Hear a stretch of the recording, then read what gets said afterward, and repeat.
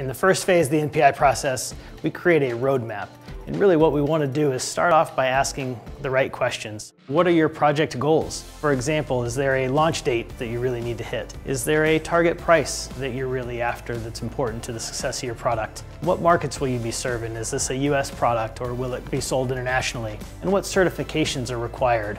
And depending on the answer to all of those questions, then we can start evaluating those answers. Is the schedule realistic? Is your budget achievable based on the target price you gave us? What risk-reward trade-offs can we make potentially to shorten the lead time or to reduce the cost? Those are the types of questions that we'll ask based on the answers you've given us.